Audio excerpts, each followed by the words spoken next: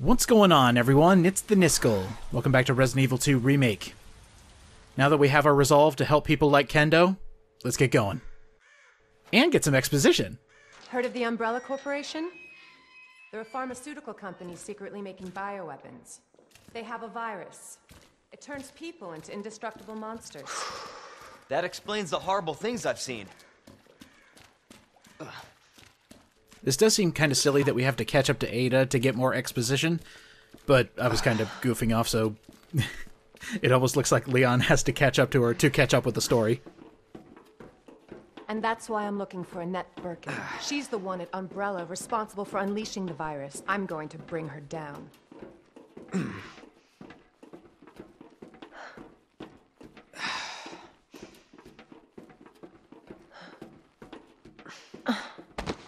Frequent breaks in the story, too. This is how we get to Annette. Based on what you've said, the sewer seems fitting. Well said. After you. Gee, thanks. Yeah, Leon, the giant laboratory might be in the sewers. What was your big hit there? The giant hole in the ground? Can't imagine a real scientist being down here.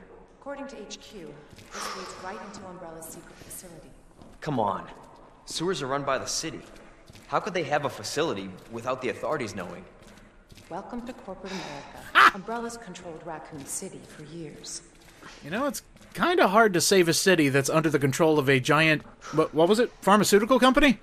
I do like how this is how we, the player, learn about Raccoon City's fate and who is running the show, but also curious little Leon figuring out the bigger picture. Jesus! That an earthquake? I sure as hell hope so. Oh dear. Seems to be, I don't know, giant rat down here? Maybe it was another seismic boom? I don't know.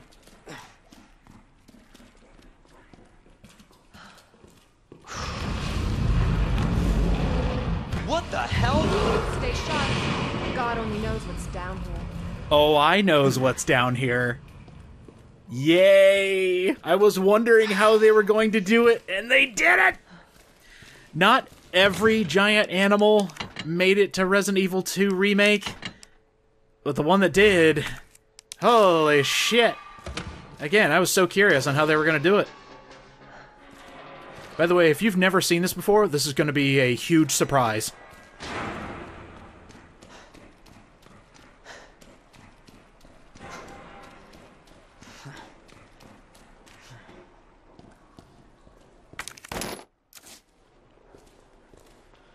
A little bit of suspense. You know something's coming. Again? It's not too late to turn back, Leon. No chance. You're stuck with me to the end. Oh, look at Mr. Brave Boy. I'm fine. I'm not gonna be fine, am I? Oh, especially here. Ugh. You sure this is the right way? Unfortunately. Wait there.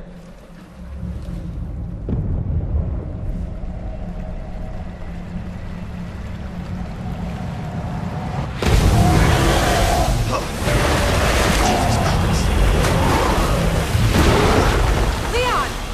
Get out of there! Ain't no way! They brought the giant gator back from the original game! Oh my god, he's pissed! He wants a little bit of that snack Leon. Holy shit! Basically, my best advice for you is to just get out of the way of the mouth. That's all you gotta do. You see it coming to the right, you run the opposite direction, and vice versa. Keep running, don't stop.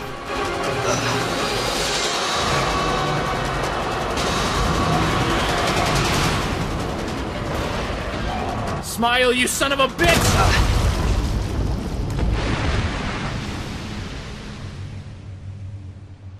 Hell yeah!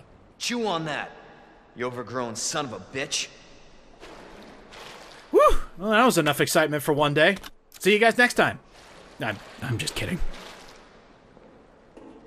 But wait, I hear footsteps. Oh! Hi. Leon, up here. What the hell was... Just get up here. Ada, I killed a gator. Are you impressed? Well, what if I shoot this? Are you impressed? No? Okay.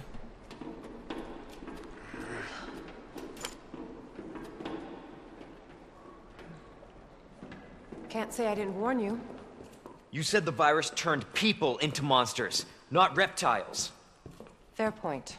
I'm just impressed you made it in one piece. You know, I'm always curious if the actors ever question what they have to say as their character, and I wonder how many of them piece together what the context is. See, I could just imagine both actors for Leon and Claire just thinking, giant reptiles, and then thinking, oh wait. So let me get this straight. Umbrella sells monsters like that to who? Our military? Somebody else's? They don't sell the monsters. They sell the viruses that make them. And Annette is who makes the viruses. Scary as that alligator was, Annette is far more dangerous. You think a person is more dangerous than a giant alligator? I guess if she was the one making the cause of the giant alligator, in a technicality, she is more threatening. I'll just take your word for it.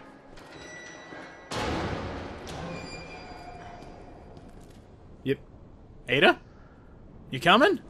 Are you afraid of a giant tarantula being down here, or maybe a enormous gecko? Come on, I can protect you. Definitely William's handiwork. Identify yourself. Annette Birkin. She's who we're looking for? Not much time. Need to dispose of it. We're here for the G-Virus. That's not gonna happen. I'm warning you, Doctor. Oh yeah? Hey!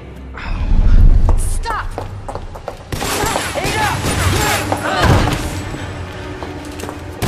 You'll never get the G-Virus! Didn't expect that from a scientist. Leon. Forget about me. Just go. Stop her before she gets away.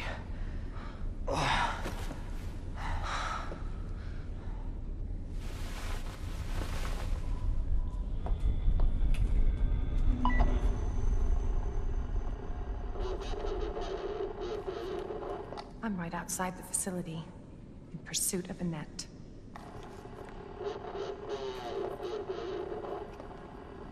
If it's not on her, it must be in the nest.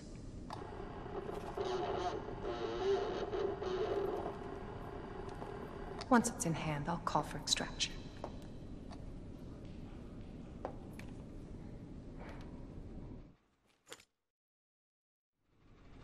You can run, Annette, but you can't hide.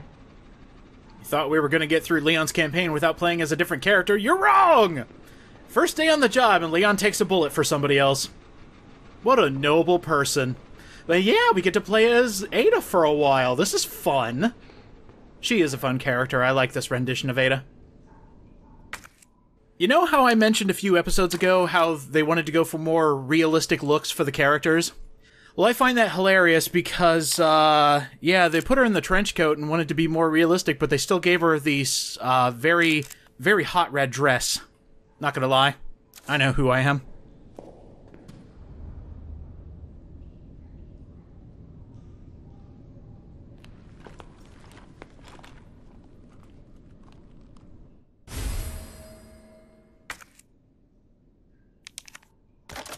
It's secret weapon time. Ooh, a hacking gun!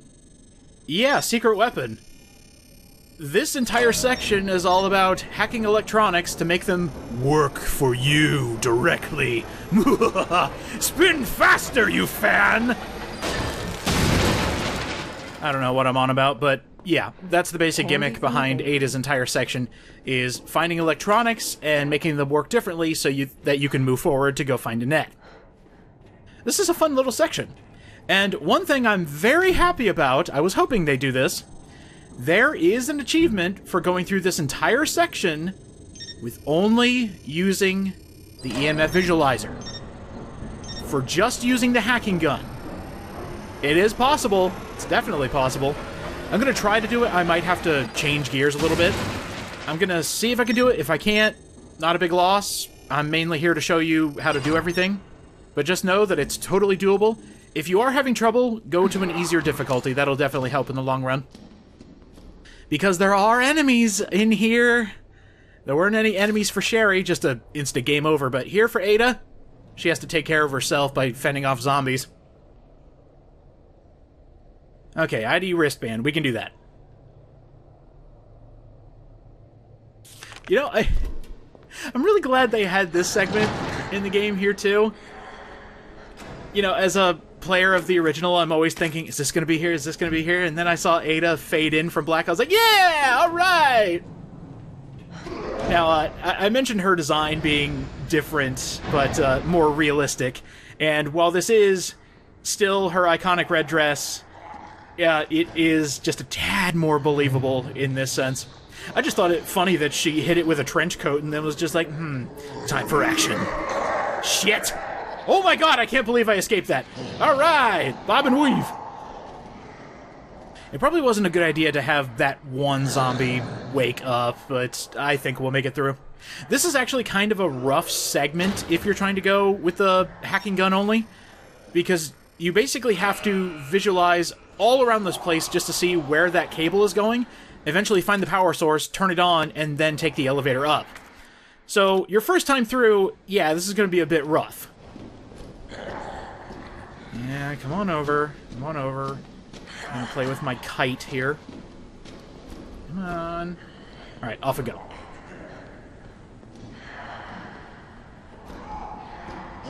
Oh, you gotta be kidding me. How wide's your range? Pretty wide. Okay. There we go. I just wanted to make a safe bet. What? I disagree! I was nowhere close to... Okay, maybe I was a bit close to that. Oh, you son of a bitch! I should have kept the flash grenade. Shit. Alright, one more hit and I'm dead. We love to see it. But we're actually out of the hardest part. Got you now. Always been good at running, Annette. Give you that. This section is criminally short, but it's definitely fun. I'll give it that. Especially when a wild card shows up. Yep. Persistent bastard, aren't you? You heard his audio cue. The boo. Yeah, Mr.X's audio cue. You gotta love it. Now, this one, I always do it like this because it makes it easier in the long run. You need to transfer the power over to this fan and eventually turn the fan on and bust it before Mr.X gets to you. If you can do this fast enough, that's the easiest way to get through this without using your handgun. And it's over. Sorry, not the entire segment, just the section where Mr. X is hot on your tail.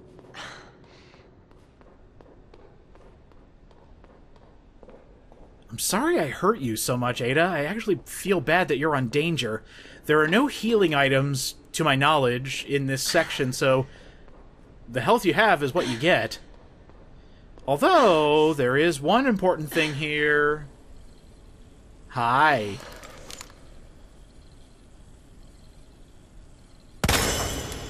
Wait for it. Hey! Alright! Every single Mr. Raccoon has been destroyed. The last one was here in Ada's section. Leon can't get this one. It's only Ada. So unfortunately, if you're going through your first time, you won't be able to get the hacking gun only, unless you reload your save. And then you should be able to do it lickety-split.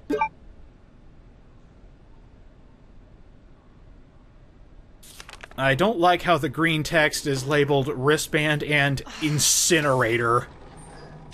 It fills me with glee thinking how we're going to have to go into an active incinerator to hopefully pick up a wristband. Oh no, man, it's about 50-50 on whether I'm getting out of here alive. Especially now that I'm on danger. Oops. At least the power's back on. That's good. ID wristband required for entry. Alright, we'll follow the rules. Definitely check where all the power supplies are before you go and get the wristband. Trust me. Just scope out the entire area before you start this. As you can probably tell, with incinerator being in green text, something's about to go wrong. Now that we have a good enough layout of this place. Pretty good. Okay. Yeah, just mainly double check where everything is, see where the power supplies are. And there you go. Imagine that!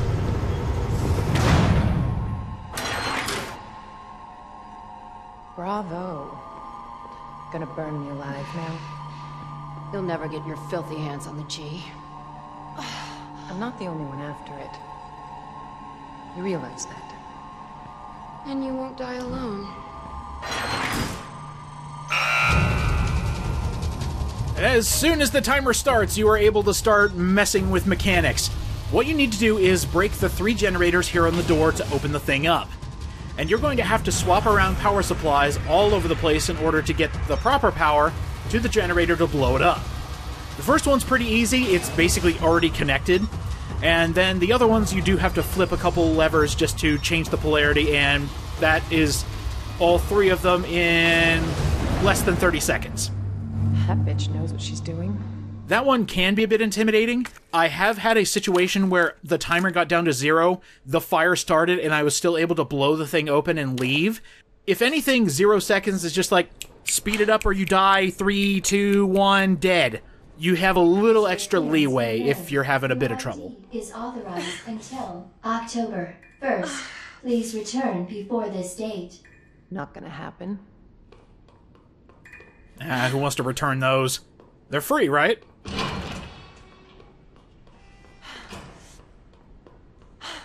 You're not getting away, Annette. Super Spy FBI Ada is here to take you down.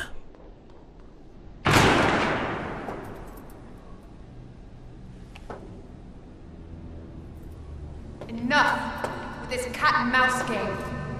The game is over. You lost. Tell me, is your husband still alive? Or did you kill him so you could take credit for G? Interesting theory. You don't cooperate. I'll get a sample from the nest. Over my dead body.